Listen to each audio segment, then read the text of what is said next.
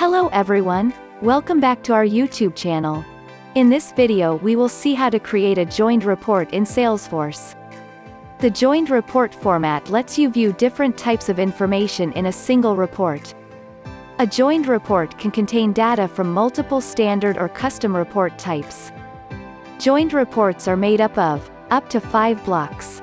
Each block shows data from one standard or custom report type, so a joined report can include data from up to 5 different report types.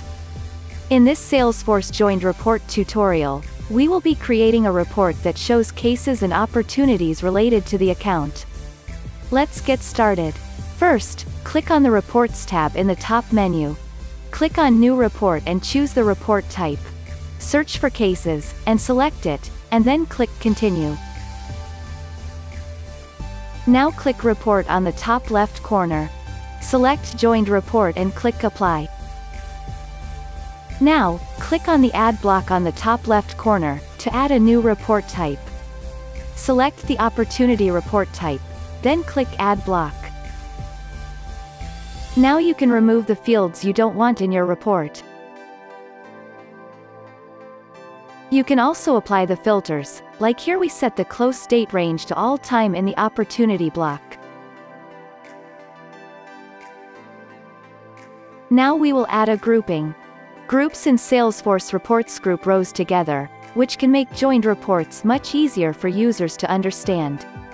Here we group rows by account name. Now let's add a report chart. Report charts help users understand reports even more. Click Add Chart, then select the chart type that will best represent your data. Select the appropriate Y-axis value. You will notice these include the report block name. Click Measure, and add the Opportunity block to the chart.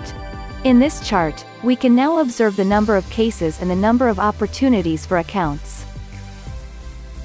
Finally, save the report by clicking Save, in the top right corner.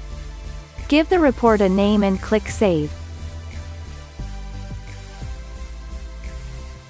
The joint report is now ready. So, that's it for this video. See you soon in the next video. Please like, share, and subscribe to our YouTube channel.